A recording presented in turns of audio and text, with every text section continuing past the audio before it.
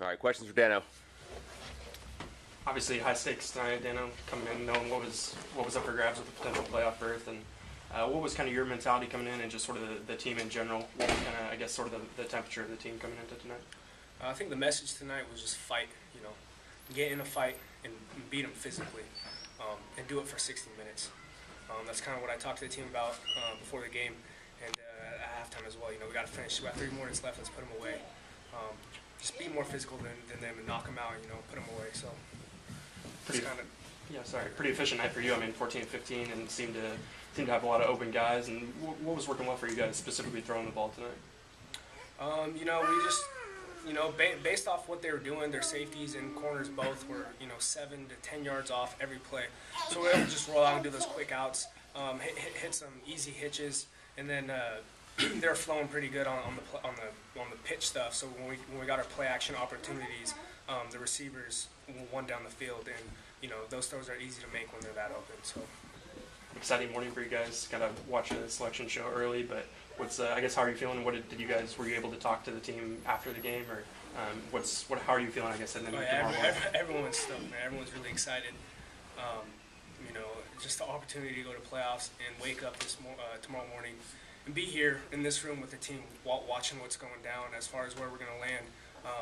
That's something that you don't get every season, and having this opportunity alone, I think it's going to be great for this team. I think this next week will be great for this team. Everyone will be kind of out of town, and we'll be here together, kind of able to ignite that chemistry that we've had all season, but we're going to be around each other all week, and I think that's really good for going into playoffs, just to hang around the team, be around each other, and keep building that chemistry. Tell me about how you guys are feeling right now. It seems like a number of you guys looked like a half step maybe healthier, a half step quicker today than maybe how it looked on TV last week. How are you guys feeling right now physically? Obviously, it's the end of the year and everybody's dinged up a little bit. Yeah, it seems like almost every other week is when we'll have 1 week where we're all banged up, and then the next week will be good, and the following week will be banged up. But the good thing about tonight is I think everyone was healthy coming out of tonight. Everyone's getting healthier. We don't have class next week, so we'll be able to, spend a lot more time in the training room. So, yeah, I felt better this week, definitely way better than last week. So if we can keep, doing our diligence in the training room, that'll be good for this team as a whole. Any more questions for Dano? All right, thank you, Dano. How you guys doing? Questions for Joe. You've been watching Steph Curry way too much. Oh, Steph! He's been watching Steph Curry way too much. It's just for brownie points. Joe, sort of knowing what was at stake tonight, what was kind of your mentality coming into the game? Just knowing that every snap could be, our last of the year, and it really motivated me. I really wanted our seniors to, have a great game, and I think they all played really well. For sure. After your touchdown, you went and handed the ball to Jake, and what did that kind of mean, that moment for you, and just for you guys as a team to have him here as a captain tonight? Was that special for you guys? Yeah, just in that moment, I thought to myself, like, man, like, I know he's like my brother. He would kill to be in this spot that I'm in, and I just wanted to go share a piece of that with him and go give it. I thought about it like, all week, that if I did get a touchdown today, I'm gonna go give him the ball. When you have a game like this where just UNC just wouldn't go away, and every time they just pushed, what do you think enabled you guys to just always have that answer every time? It was kind of we just look on the offense on the sideline. We just look at each other and we're like, it's all good. Like we're gonna have the same exact game plan that we had last drive. Same thing. We got a lot of faith in Coach Wood and everything. So we're just real confident. How are you feeling physically right now? I know that over the course of the year, you maybe more than other guys on your team, get a lot of. Oh yeah, we all get banged up, but I just had a couple sprained foot, sprained ankle, but nothing major, but it might have made me a step or two slower, but I just try to fight through. Seems like you and Dano both looked a half step faster today than. Yeah, we definitely. That's thanks to the trainer room. We definitely got in there all week. What's your mentality for tomorrow morning? I mean, selection show happening. What are you guys' mentality going into that? I just can't wait to see my brothers tomorrow and go, see the results. I'm real confident about about what it's going to be tomorrow. And even if we didn't make the playoffs, I'm real happy with my teammates. Yeah, there you go. No, you go. Anything else for Joe? All right, guys. Questions for Coach Walsh? How to get a win to stay alive and found a way to do it? Is that really all that matters? Whatever it takes. It's really kind of funny. We're struggling to put it on both sides of the ball together at the same time. And I've kind of talked to the team about just think how good we'd be if we played defense like we played defense last week and offense like we played offense this week and put it all together. We'd be a pretty devastating football team, and maybe that will happen if we get the opportunity to continue to play. But when you play these kinds of games, and they had great speed at wide receiver, the quarterback's been a great player for them all year long. And I give Coach Collins, they've done a tremendous job with that program. That program's come so far in the times that we've played him, and that's a great tribute to him and what he's done and the work that they've put in. And 6-5 and 6-5. A lot of people say, well, that's 6-5, but compared to what they were doing a couple of years ago, they weren't competitive. And now they're extremely competitive with everybody they play, and obviously they were tonight. And if we're a playoff team, they ain't far away. Sorry. Go ahead.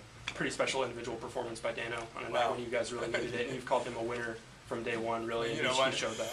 I think I've used every adjective that I can possibly use to praise him. Yeah. But I'll tell you what, the best tribute I can give Dano is, we all know he's a great player. He always has been. He's a great player at every level he's ever played at. He's a great young man. And that, to me, really drives who he is as a football player. He knows who he is. He has tremendous values. And he really, really believes in himself, and he believes in the game, and the game will take care of itself if you just go play it. And tonight's performance, I just heard he was 14 out of 15 throwing it for 190 yards. He rushed for 150 yards. He audibled to a touchdown. How much more can I say about the young man than what we've said? He is just a pleasure to watch play the game of football, and you know what? He plays it every day. It's just not on game night he plays like that. He practices like that. How confident are you going into tomorrow, just given who you've talked to within the region and what are your I've been there, done that before, and had some struggles in the past. Anytime something goes to a committee, that's a lot of people in one room that have to agree on who. But if you look at we beat the Missouri Valley champion and we're not going to the playoffs. Come on, that would be, to me, a total injustice if that ever happened. So, if you beat that team, that everybody says that's the best conference in the country, and our fourth place team in the Big Sky beat them. We should have 4 teams in the deal, and I would hope that everybody sees it that way. And somebody said our strength of schedule is number 1 in the nation for FCS football. Come on, our resume says we should be playing next week. So, I'm fairly confident, but I've been there, done that before too. So I'll wait until I see it. As the clock was winding down, you shared a moment with Dano and also Coach Wood. You want to share what you said to those guys? No, I just told Dano it's been a pleasure to be around you, and I'm just so happy that I have another week to hang out with Dano Graves as a football player.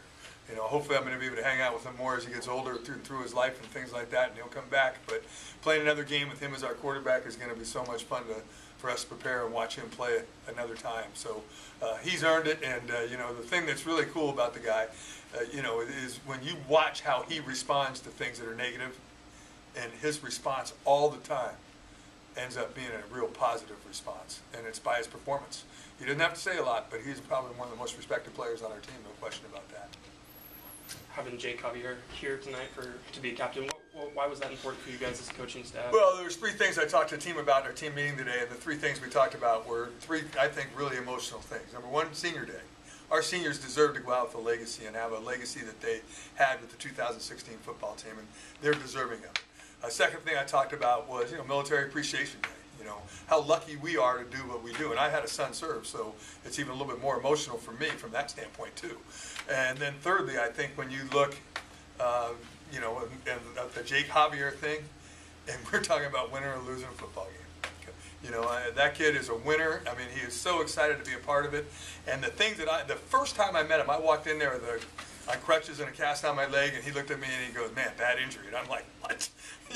And this guy's attitude has been phenomenal since the first time we met him, all the way through all the things that he's had to go through. And he's a battler and he's a fighter. And we talked to our team about who he is.